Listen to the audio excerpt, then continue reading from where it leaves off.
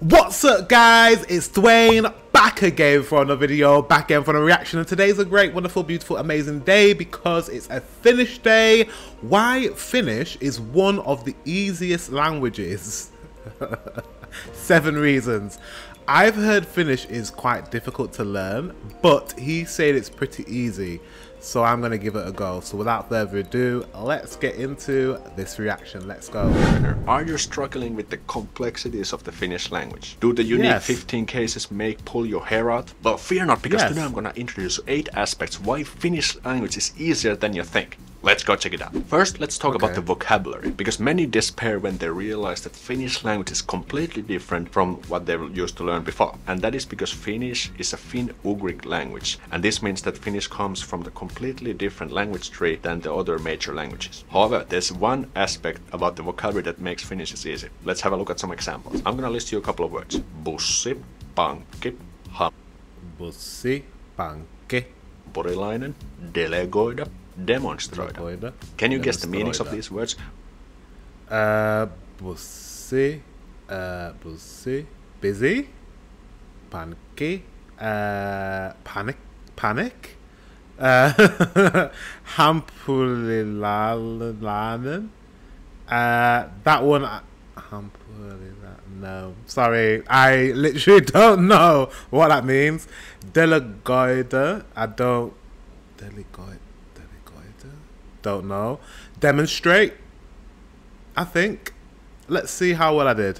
Well, probably you can, because these are a bus, not busy. A bank, okay. A hamburger, okay. To delegate, to demonstrate. Yeah, no, did I get that wrong? I don't know. Exactly from other languages. And Finnish language has a lot of these loan words which you can instantly learn and start using like a Finn. For this next point, let me give you a quick example. So to say I study Finnish would be opiskelen suomea. Opiskelen suomea. If you want opiskelen suomea. Say I will study Finnish tomorrow, we say opiskelen suomea huomenna. Opiskelen suomea huomenna.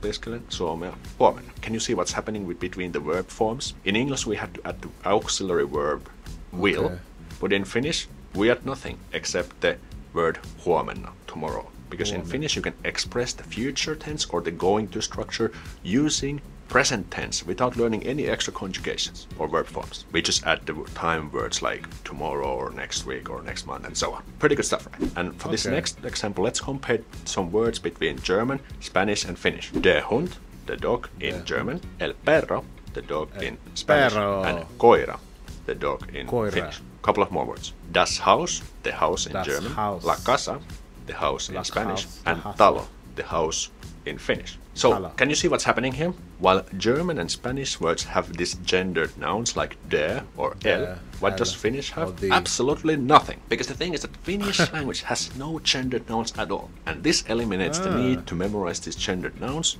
completely. One thing. It has no gendered nouns, so, okay, like, yeah, okay, like el. Less to worry about. For this next point, let's take a couple of more words again. A cat is kissa in Finnish. Kissa. Oh, it's the same as Swedish, right? Kissa. No, kiss. Is it? I know they use kissa. Kissa. Oh no, it's kissa piss in Swedish. Sounds very similar though. A cat is also kissa in Finnish. A bar is baari in Finnish, and the bar is also baari in Finnish. Again, can you see what's happening here? While English use the indefinite and definite articles like and the, what does Finnish use? Absolutely nothing again. And that means we have another thing less to worry about when we're learning Finnish. Good stuff. But one thing that Finnish has is that can be quite difficult when you learn in English. Homonyms, which is a word that has multiple meanings. A good example is kurkku. Kurkku means a cucumber, but it also can mean throat. You know, this thing right here. Then we have a verb koskea. Koskea, and I can come up with 3 different meanings for this verb. Koskea can mean to hurt. For example, if I say mun maha koskee, like my tummy hurts. It can also mean to concern. For example, mitä asia koskee, to what does it concern, or what is it about, what does it concern. Or koskea can also mean to touch, like physically touch something.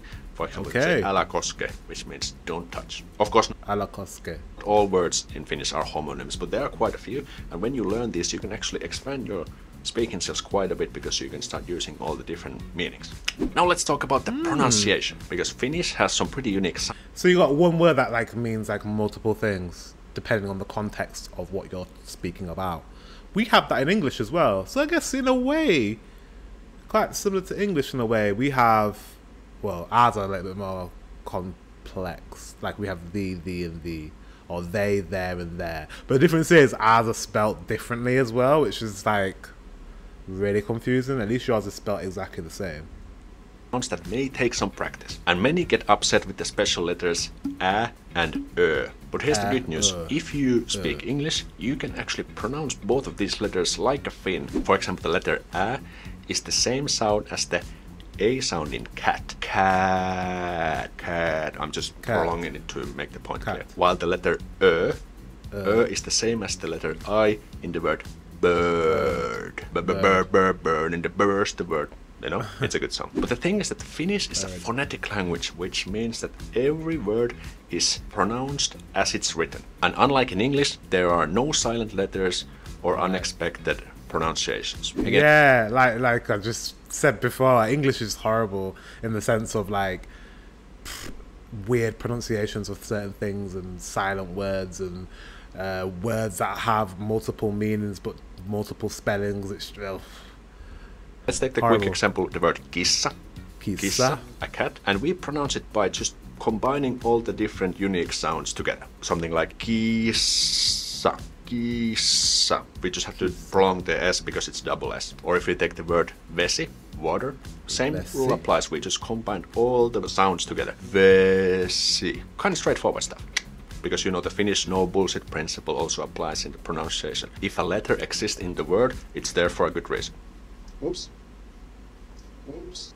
So learning Finnish grammar can be quite daunting, especially at the beginning, thanks to the infamous case system. And the thing is that Finnish is an let me just read it because this is a difficult word. Agglutinative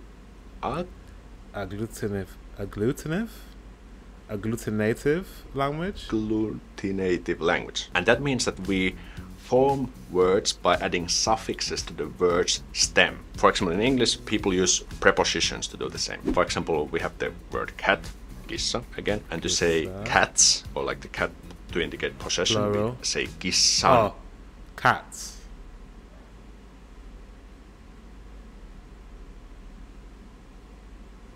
Possession. Is it possession? I'm bad at English. I'm trying to figure out what is the possession. I would have thought cats is plural.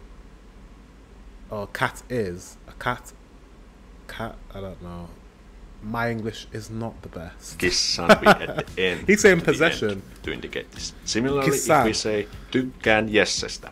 Tykkään jessestä. jessestä. I like yes. So Jessestä. this word tykätä, to like, always takes the elative case Tykkään. ending into the object. So jessestä.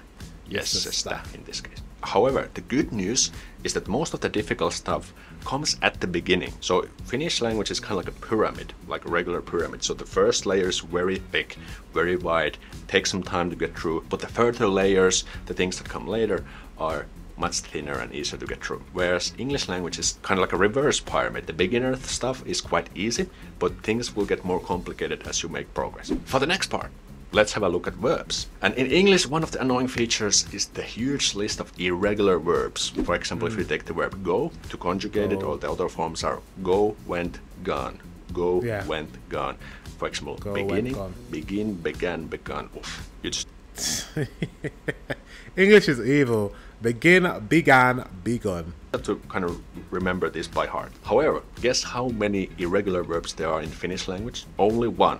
And that is the easiest of them all, the be verb, which you will probably learn as the first verb ever. And the rest of the verbs are categorized into 5 types, I think, 5 different classes, and each of them follow certain and specific rules and logic. So it may take some time to learn those things, but once you do, you can use them like a boss. So a quick example, let's take the verb syödä, to eat, and to conjugate it to different persons, we say syön, syöt, Syön, syö, syöt, syömme, syötte, syömme, syöt. syötä. Each of these forms are formed in the same way.